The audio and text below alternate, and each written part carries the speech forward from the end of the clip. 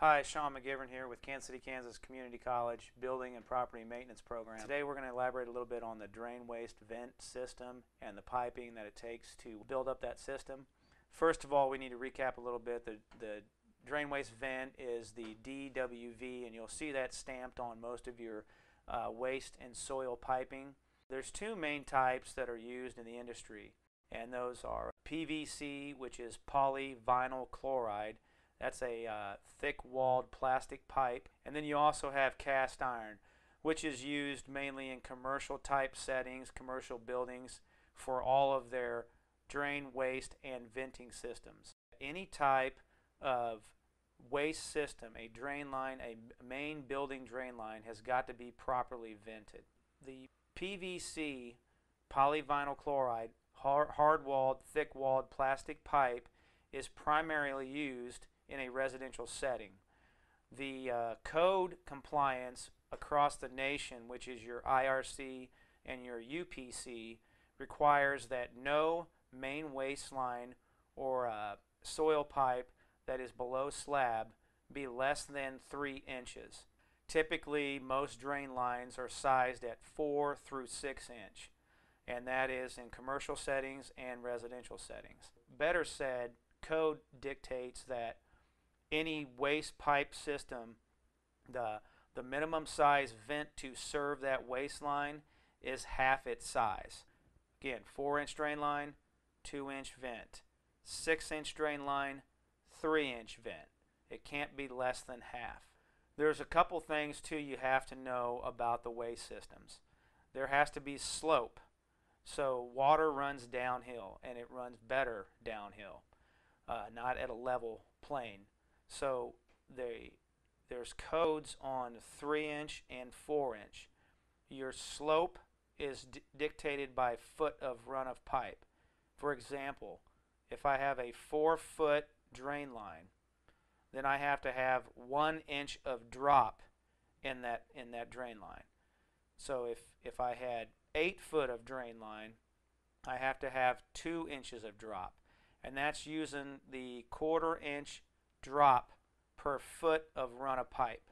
It can't lay level on the ground. It has to actually drop in the direction of flow.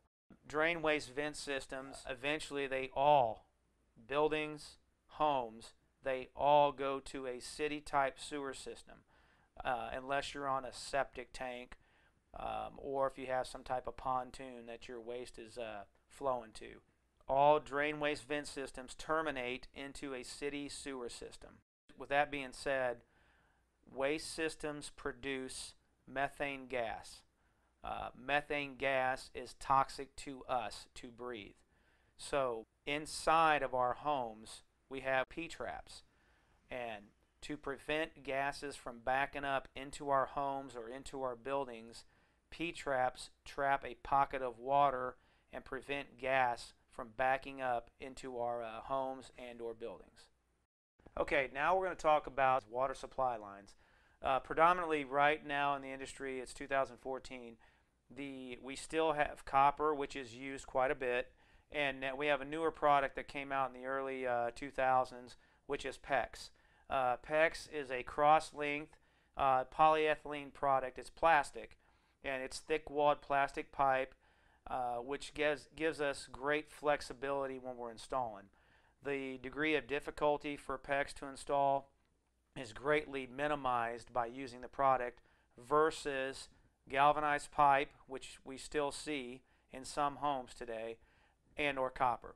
So PEX is predominantly used nowadays because of the feasibility of connecting it. There is no longevity of reduction in performance. So the performance of PEX will perform the same way as copper. There is no loss, and actually there's less friction. So with that being said, copper is still used. Copper is a rigid pipe. It is a metal, but it's predominantly used to stub out and to finish a run of PEX nowadays. So copper is still used. You still have the difficulty of cutting the copper pipe, of soldering the copper pipe, which nowadays mainly takes a flame to solder. So you have heat, you have flame, which you could potentially have a fire hazard right there. But that's, copper is still predominantly used. It's a great product. Then we have galvanized piping, which is no longer used. Galvanized piping is not used to supply water in any type of resident or commercial setting.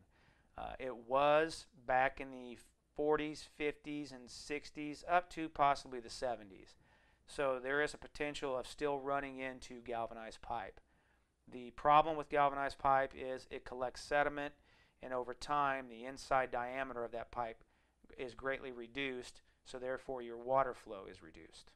Okay, we just talked about PEX and we talked about copper. Now it's fitting to speak shortly about compression fittings.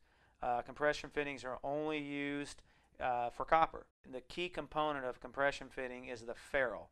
Imagine a gold ring wedding band. That's what a ferrule looks like. A compression fitting, what happens is the fitting, the nut and the ferrule are fitted onto the copper pipe, whether it be 1/2 inch, 3/4, 1 inch, 1 1/4, whatever, it doesn't matter. The brass or the gold ring ferrule is fitted onto the pipe.